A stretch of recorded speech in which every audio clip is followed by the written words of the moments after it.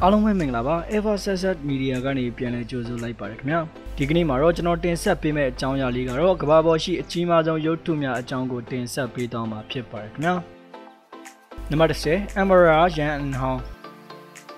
ဒီရုပ်ထုကြီးတွေကတော့တရုတ်နိုင်ငံဟန်နန်ဇန်ချူရန်အောင်နယ်ကမြစ်ဝမြစ်ဖိုဘက်မှာတည်ရှိနေတဲ့တောင်တလုံးရဲ့မျက်နှာစာမှာထွင်းထူထားတဲ့ရုပ်ထုတွေပါ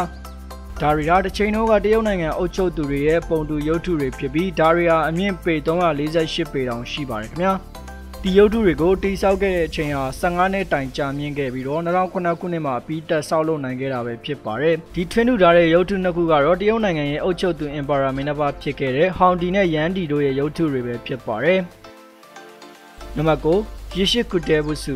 ုဒီရုပ်ထုကတော့1993ခုနှစ်တည်းကတိစောက်ပြီးစီးခဲ့တဲ့ဂျပန်နိုင်ငံရေရှိခုကဗုဒ္ဓရုပ်ပွားတော်ဟာညံတော်ပေ390အထိရှိပါတယ်ဒီနေရာကိုလာရောက်လေပတ်သူတွေဟာအမြင့်ပေ289ပေထိဓာတ်လီကားနဲ့တက်ရောက်ဖူးမြော်နိုင်ပါတယ်ရေရှိခုအာကေတီယာလို့လူများသိကြပြီး True Pure Land School ဖျားကျောင်းကိုတိစောက်ခဲ့တဲ့ရှင်ယန်းကိုအတိမတ်ပြုတဲ့အနေနဲ့တိစောက်ခဲ့တဲ့ရုပ်ပွားတော်ကြီးတစုပဲဖြစ်ပါတယ်ဒီရုပ်ပွားတော်ဟာ2018ခုနှစ်ထိကမ္ဘာပေါ်မှာတတိယအမြင့်ဆုံးရုပ်ထုကြီးဖြစ်ရပ်တည်ခဲ့မှုပါတယ်ခင်ဗျာနံပါတ်8လေးကျွန်းစက်ကြဖရာကြီးမြန်မာနိုင်ငံမုံရွာမြို့အနီးနားကထထနန်းတောင်ရွာမှာတည်ရှိနေတဲ့ဗုဒ္ဓရုပ်ပွားတော်တစုဖြစ်ပြီ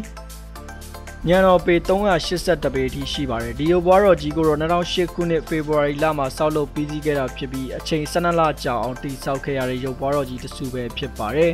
မာဘော်ဒီတောင်လို့လူတွေသိများကြပြီးဒီရုပ်ပွားတော်ရဲ့အကြောင်းကိုပြည့်စုံကိုတော့မြန်မာဝီကီပီးဒီးယားမှာဖော်ပြထားပါတယ်ခင်ဗျာနံပါတ်9ຫນွေဦးဗုဒ္ဓဖရာကျောင်းတော်ကမ္ဘာပေါ်မှာဗုဒ္ဓရုပ်ပွားတော်တွေဟာဘာသာရေးသမိုင်းတွေထဲမှာရေးပါဆုံးရုပ်ပွားတော်တွေဖြစ်ခဲ့ပါတယ်နိုင်ငံများကြီးမှာဗုဒ္ဓကိုယုံယုံကြည်ကြည်ကိုးကွယ်သူတွေကိုးကွယ်လို့ရနိုင်အောင်ရဲ့ဗုဒ္ဓကိုကြီးညိုလေးစားတဲ့သူတွေအတွက်ကြောင့်ရဲ့ဗုဒ္ဓရုပ်ပွားတော်တွေကတော့ရှိနေစမြဲဖြစ်ပါတယ်ခင်ဗျာဟင်တိုင်းတရုတ်ပြည်မှာရှိနေတဲ့ဒီဗုဒ္ဓရုပ်ပွားတော်ဟာကမ္ဘာပေါ်မှာဒုတိယအကြီးဆုံးပဲဖြစ်ပါတယ်ဒီရုပ်ပွားတော်ကိုတော့1992ခုနှစ်မှာစတင်ဆောက်လုပ်ခဲ့တာဖြစ်ပြီးတော့ပြီးစီးဖို့အချိန်17နှစ်ကြာခဲ့ပြီး2008ခုနှစ်မှာအပြည့်အဝပြသနိုင်ခဲ့ပါတယ်ဒီရုပ်ပွားတော်ကြီးရဲ့ထူးခြားချက်ကတော့ပေ20မြင့်နဲ့ကြာပလင်ပေါ်မှာရှိနေတာဖြစ်ပြီးကျင်းဒီအပိုင်းစာပေါင်း1100ပါဝင်ပြီးတော့154မီတာထိမြင့်ပါတယ်ခင်ဗျာနံပါတ်6လေဘာဒီရုပ်ထုအမေရိကန်နိုင်ငံမှာတော့လေဘာဒီရုပ်ထုထပ်ပို့ပြီးတိုင်းပြည်အတွက်အဓိပ္ပာယ်ရှိတဲ့ရုပ်ထုကအနည်းငယ်တာရှိပါတယ်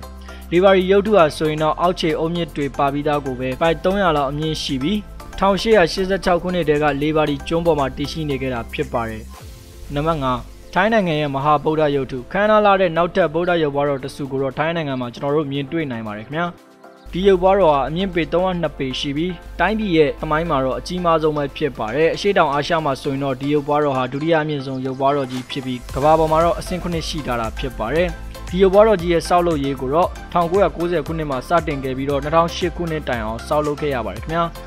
နံပါတ်4ပီတာမဟာရုပ်ထုရုရှားနိုင်ငံမှာဆိုရင်တော့တိုင်းပြည်ရဲ့ပထမဦးဆုံးသောအင်ပါယာကိုဂုဏ်ပြုတဲ့အနေနဲ့ဆောက်လုပ်ထားတဲ့ပီတာမဟာရုပ်ထုကိုပဲတွေ့ရမှာဖြစ်ပါတယ်အဆိုပါရုပ်ထုဟာ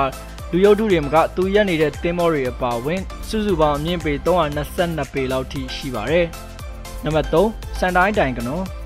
်ဂျပန်နိုင်ငံစန်တိုင်းကတောင်ထိပ်တစ်ခုပေါ်မှာတွေ့မြင်ရတာကတော့ကမ္ဘာအမြင့်ဆုံးရုပ်ထုတွေကတစ်ခုဖြစ်တဲ့နတ်ဖျားမတစ်ပါးရဲ့ရုပ်ထုတစ်ခုပဲဖြစ်ပါတယ်ဂျပန်ဗုဒ္ဓဘာသာသမိုင်းကျောင်းတွေထဲမှာပါဝင်နေတဲ့သူမကတော့နဝီကန်တော်ပဲဖြစ်ပါတယ်သူမရဲ့ခန္ဓာကိုယ်နဲ့လက်မောင်းတွေဟာဆိုရင်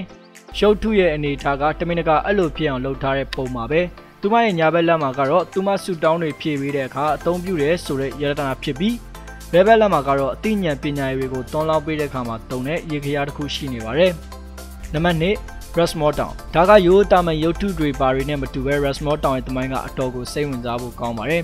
ဒီနေ့အထိ Rushmore Town ကအမေရိကန်ပြည်ထောင်စုမှာတော့ခီးသွွားတွေရဲ့အလဲပတ်ဆုံးနေရာတစ်ခုအဖြစ်ရှိလို့နေပါတယ်နံပါတ်1စီလုံးချင်းရုပ်ထုစီလုံးချင်းရုပ်ထုဟာအင်မတန်ကိုကြီးမားတဲ့ရုပ်ထုဖြစ်ပြီးအိန္ဒိယသမိုင်းကျောင်းမှာတော့နာမည်ကျော်ဗပုဆရာရှင်တူဖြစ်တဲ့ဆော်ရာတော်လဗိုင်းဆိုတဲ့ဗပုဆရာရှင်ကြီးတူကဆောက်လုပ်ခဲ့တာဖြစ်ပါတယ်သူဟာလွတ်လပ်သောအိန္ဒိယရဲ့ပထမဦးဆုံးသောပြည်ထောင်ရေးဝန်ကြီးဖြစ်ခဲ့ပြီးဂန္ဒီနဲ့အတူစ조사ပြီးဦးဆောင်မိပြုခဲ့သူလည်းဖြစ်ပါတယ်သူရဲ့ဦးဆောင်မှုနဲ့962ပြည်နယ်ကွဲပြားနေတဲ့အိန္ဒိယနိုင်ငံဟာတပြည်ထောင်စုတည်းဖြစ်လာခြင်းပဲဖြစ်ပါတယ်အဆိုပါရုပ်ထုကိုတော့ကူဂျာရက်ပြည်နယ်မှာရှိပါတယ်